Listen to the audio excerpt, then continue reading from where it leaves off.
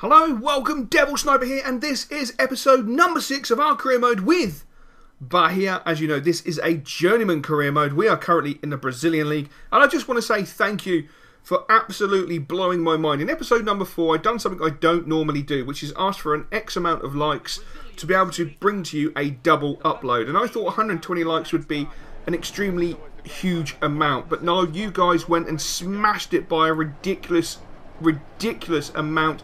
Last time I looked, it was nearing 190 likes, which is just unfathomable. It's just absolutely fantastic. So I hope you are enjoying Double Upload Sunday. If you haven't seen episode number 5, just go back and have a quick look at episode number 5. A great episode, as we concede a very sloppy goal.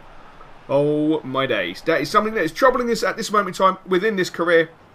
Our inability to defend. Going forward, on the other hand, we're playing really well going forward. You know, we are trying to dictate the pace of the game, try and, you know, increase the tempo at the right time, try and, you know, just generally play good football. But at this moment in time, it's just not coming off for us. And as you can see, wasted opportunities, gifts of opportunities. We're not taking them. A simple pullback there from Gabriel for Wallison would have been a simple goal, but no. Coming into half-time, we concede a second sloppy goal, which is just not acceptable. Absolutely not acceptable. We really have got to look at our defensive play. We've got to look at the way we're playing defensively. We've got to analyse everything, because we're conceding sloppy goals, and at this moment of time it's costing us sloppy points where we should be gaining points, winning games, or even drawing games. We're giving away simple defeats, and it's just not acceptable. As you can see, Avine with a simple pass to his feet, he just lets it go. It really just is not acceptable. I'm happy with the boys' fitness level. I've got them to a very good standard of fitness. As you can see, they're definitely full of life. They're running around, but they're chasing the ball. Vasco da Gama are absolutely outplaying us. We are literally a beaten dog. It is absolutely horrific. It was not the nicest game. We were hoping for a little bit of revenge on Vasco da Gama from the cup game, but unfortunately not meant to be. Not meant to be by any stretch of the imagination. Diving in on a player, gifting him an opportunity to cross the ball. Thankfully, we defend it with some ability for once, freeing up Wallison, but the referee decides that is enough. He's seen enough.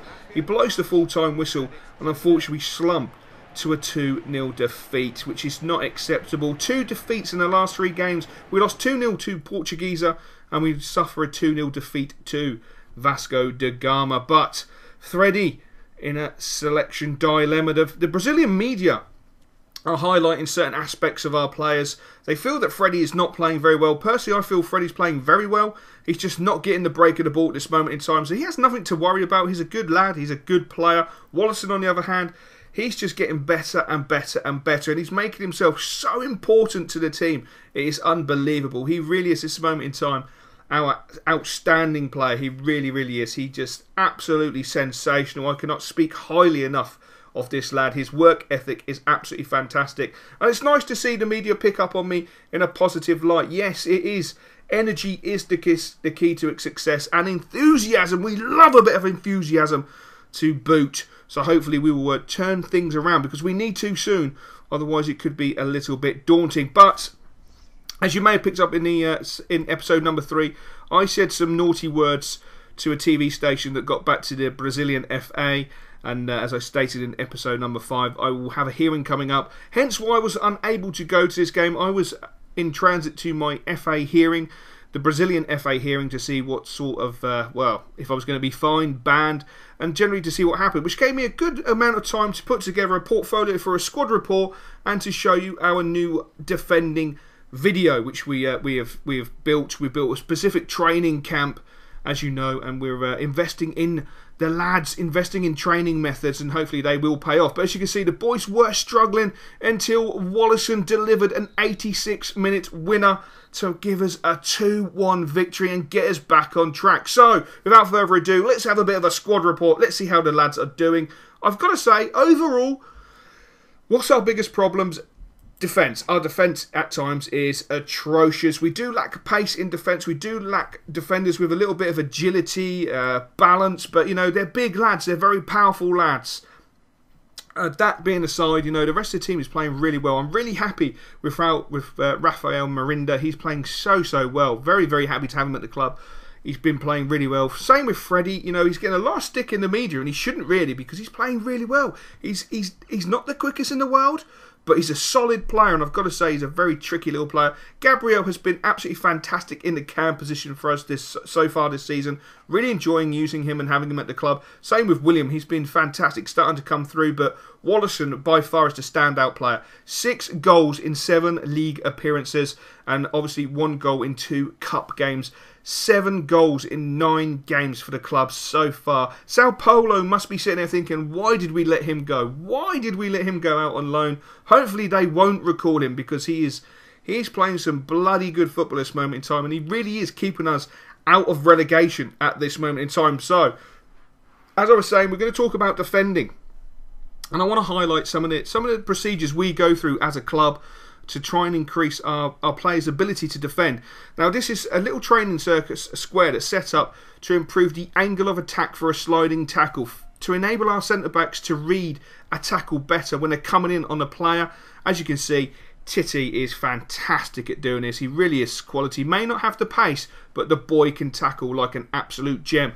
And we do it with CDMs. We've got 2 CDMs here working on a 2v2, simple 2v2 defending mechanism, and it works perfectly. It encourages the boys to read the game, have to use communication.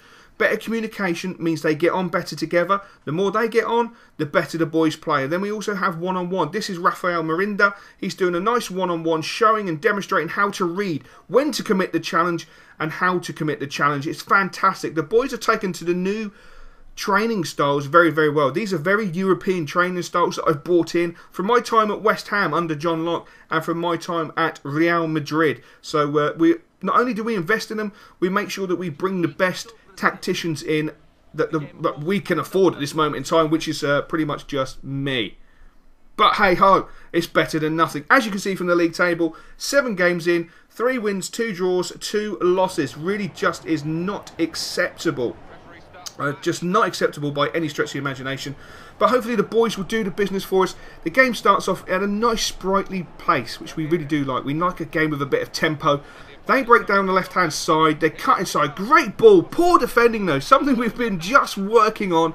And it goes against us, which is a great shame. A good goal there from William, number 25 for our opponents. But it was devastating to concede a goal when you've just been working on defending areas and how to defend. And we can see the sloppy header. So perhaps we need to pay more attention to headers from crosses, something that we might work on. But fantastic play from the lads. You know, they knock the ball around so well. It frustrates me at times. Look at Freddie playing beautiful football, breaking inside, speeding it up, pulls the ball back, and thankfully Wallison is there after 13 minutes to score his 7th league goal of the season to make it 1-1, and deservedly 1-1. We needed that goal big time because they were starting to get on top of us, starting to overwhelm us in midfield. We got the counter-attack, we got the breakaway. Freddie done the business, and speaking of Freddie, his counterpart William on the opposite side, left-hand side, swings in a beautiful ball, and Wallison stumbles and then regains his stature and just slots the ball home after 28 minutes. That is an absolute world-class goal. Absolutely a world-class goal. Ball over the top into Gabriel, takes the first touch, keeper comes out, sives him down, and the referee awards the penalty. And I totally have to agree. It was a fantastic piece of play there by Gabriel. The keeper did commit, and then the referee decided that it was a professional foul and sent him off. I do feel that was a little bit harsh. A yellow card, I feel, would have been perfectly okay, but the referee disagreed and felt that it should have been a red card. I'm not sure, but it looked like the keeper got a touch on that. I still can't see from that replay, but I do feel that it should have been a yellow card and not a red card. So our opponents were not only down to 10 men, but they just had their goalkeeper sent off, which from my point of view was fantastic. Absolutely fantastic. They took off their talisman, which was their captain.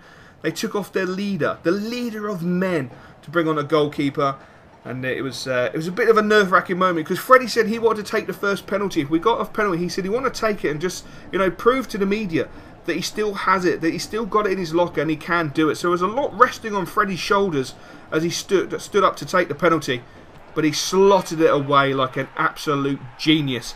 Absolute confidence and an absolute audacious goal. Absolutely audacious. We're going at half-time, winning, cruising, 3-1. Wallison with 2 absolutely sublime goals, and Freddie with a point to prove and scoring a penalty, which was beautiful. Madison on the right hand side, knocking the ball into Gabriel.